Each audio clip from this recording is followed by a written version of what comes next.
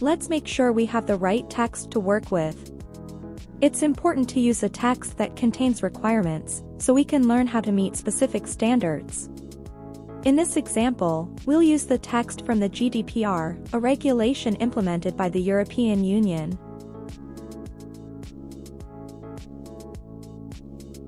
Now open the bulk add sidebar and select the prompt to create user stories.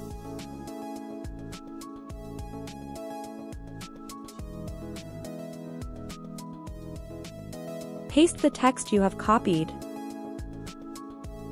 Now the prompt is copied to the clipboard. Then open ChatGPT. Paste the clipboard and copy the result.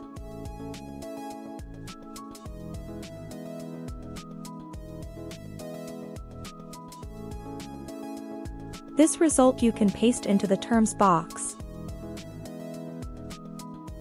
Now it is handy to add a category, as we also will generate controls in a moment. Press the Add Field button and then make a new field as a drop-down.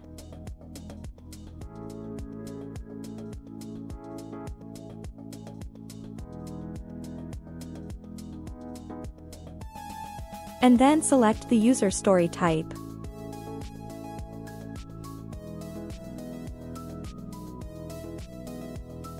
To get the controls for the same text, you select the correct prompt and repeat the steps.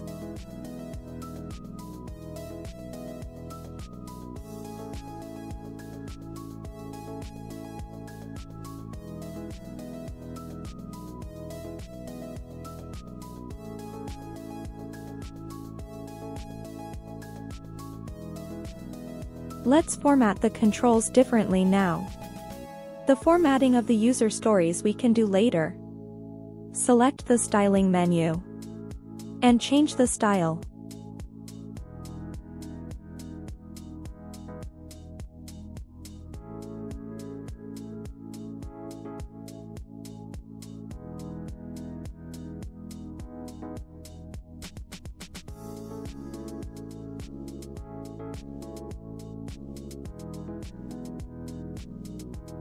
Now we have done some work, we better save it.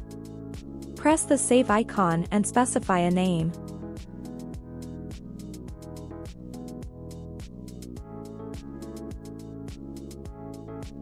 You can load your document later using the File menu. I also added the user stories and controls from another part of the text. A quick tip, you can easily copy the styling from another element by pressing right-click and select the menu item. Now let's style the user stories. You can quickly select them based on the backend color. But I am showing how you can select them based on the field we set for them. Select the Fields and Filters option in the sidebar, and then select the field and the value. Now press the Select button. I will give the user stories bigger boxes and a color.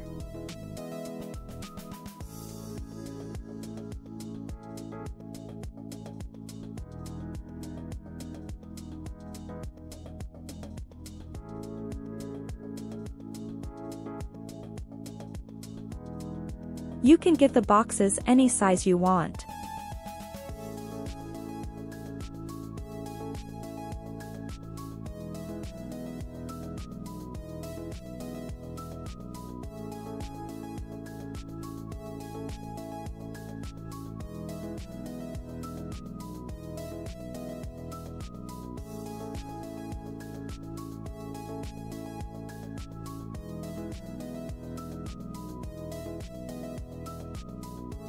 Now the user stories and controls are styled how I like them. I can play around with the layout a bit, so I get a better overview.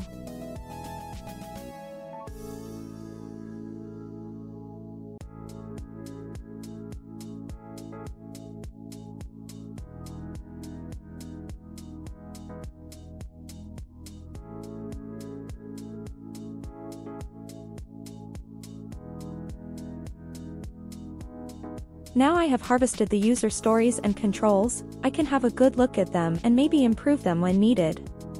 You can edit the names and descriptions in the sidebar, or delete the ones you do not need.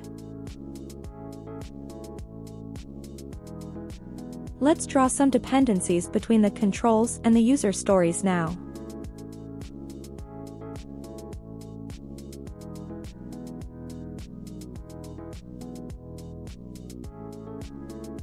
Please note that I did not really analyze this, I created random dependencies for this demo. I will select the hierarchical layout to get a clear view on the dependencies.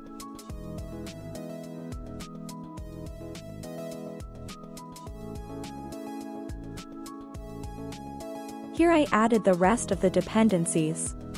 Now let's add a new column for the planning for the user stories.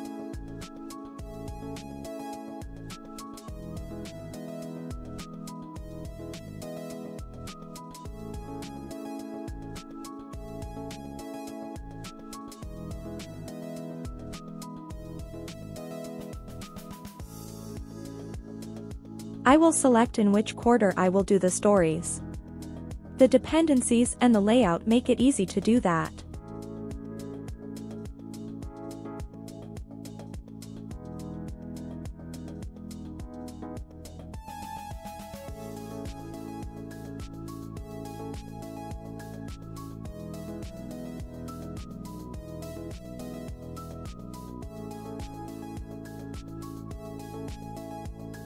And now I am done. I press save so I can work on it later. And I can export it, for example, as an image.